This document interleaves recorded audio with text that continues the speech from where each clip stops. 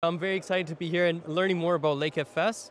I mean, data lakes, everybody's saying you have to manage them properly, otherwise they're turning into data swamps.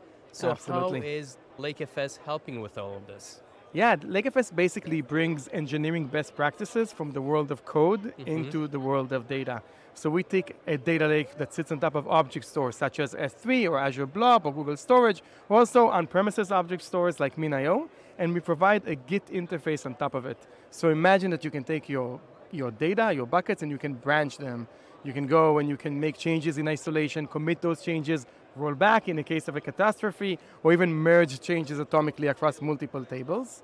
So the use cases for this is building development environments, creating a CI/CD for your data, rolling back in case of errors, or achieving machine learning reproducibility at scale. It's an open source project with thousands of organizations as we are familiar with that are using it. It's hard to know how many as being an open source. And that's what we do today, helping people keep the lake clean.